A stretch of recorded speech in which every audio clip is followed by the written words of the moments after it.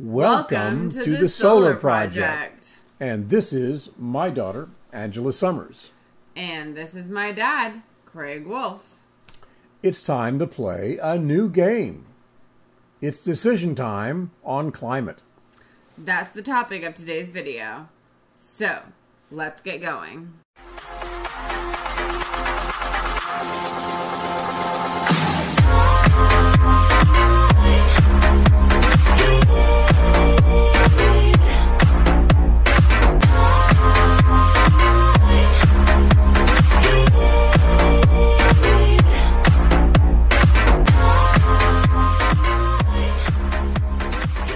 First, a big thank you to Greg Craven, who started the concept you're about to see. Now, if you feel that the Soular Project YouTube channel is making a meaningful effort in stopping and reversing the climate emergency, then please subscribe. And don't forget, click the notification bell, and you can subscribe right here.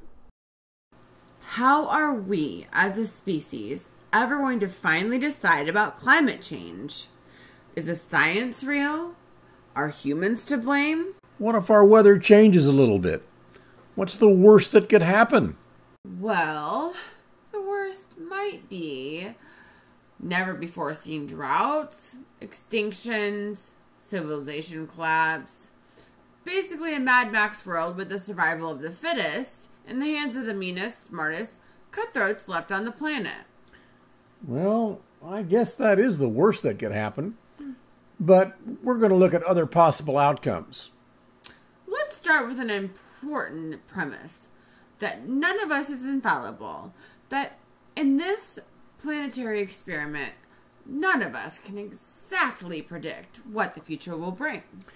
We simply must find a way to make the most reasonable decision that helps us by examining the nature of the risks involved. We want to choose the best option with the most reasonable amount of risk. So, let's play decision time on climate. Let's create a decision grid that analyzes what happens if climate is real or if climate is not real. If we decide to take action or nah. Here's our decision grid. In the columns, we either take action on climate or we don't. And in the rows, global warming proves to be real or proves to be not real. Let's start with, we take no action and global warming is a hoax. Well, that worked out pretty well. Should we stop there or keep going? Let's continue. If we actually do take action on the climate crisis and it's not real, well, we wasted lots of money for something that was never going to happen. We generated burdensome regulations, bloated government. We spent so much money on something we didn't need and created an economic disaster. But on the plus side, our air is clean, our water is clean, and our environment is much safer. Going on, let's look at we take action and the climate crisis proves to be a real emergency. Wow, looks like we dodged a real bullet. We avoided all of the scary things we discussed earlier, and we still have cleaner air and water and a safer environment. Not to mention creating thousands and thousands of jobs as industries retool for a clean, safe, and renewable energy future. And because climate solutions deal with more than energy alone, there are many other byproducts that create a more equitable future for all of us. Like better education for young women, better family planning, and a more sustainable environment for all species, including ours. Okay, now for the scary box, where we decide climate change is not a hoax, and we took no action. But we were wrong. Climate proved to be a real disaster, a global catastrophe, and here are some of the worst things that could happen. Wildfires. Floods and mudslides. Species extinction. Drought. Storm damage. Dying coral. infrastructure loss, climate refugees, political instability, melting glaciers, famine, water scarcity, ecosystem loss, sea level rise, infectious diseases, our way of life, and much more.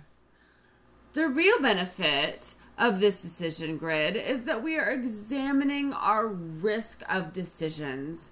In our analysis, we are required to evaluate the severity of these risks, as well as the likelihood that our climate is indeed changing based upon the evidence we can find. For the latter, 97% of peer-reviewed papers by scientists agree that global warming is happening and that humans are the cause.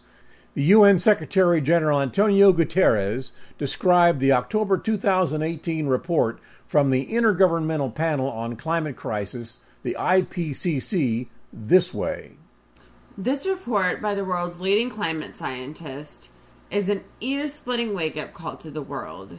It confirms that climate change is running faster than we are, and we are running out of time. In our decision-making process, we are charged with evaluating the evidence. I don't know about you, but I find it virtually impossible to claim that there is no basis for concern about the future of our planet's climate.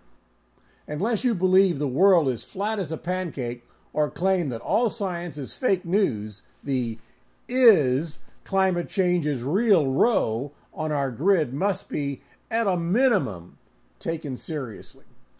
Now, about those pesky columns for what we decide to actually do, take action or no action, what is the worst case scenario with those decisions? If we take action, we will indeed need to spend trillions of dollars to stop the worst catastrophe ever faced by mankind. It requires that all nations immediately join together in a never-before-seen effort. The results will usher into a far more healthy and equitable future.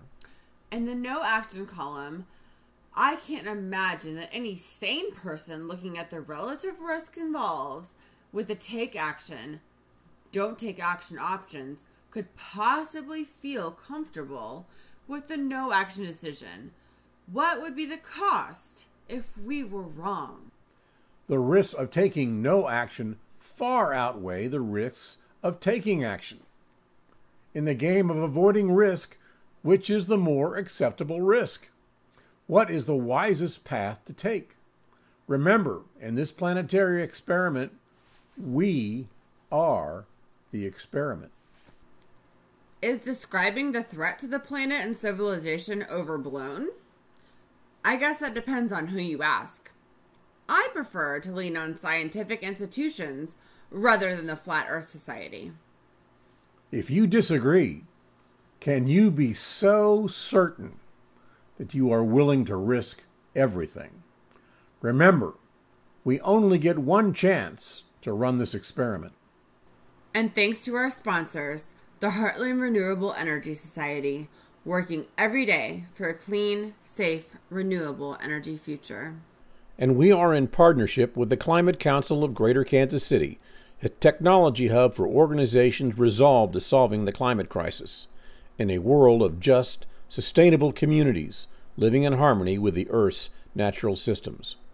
And we will see you next week.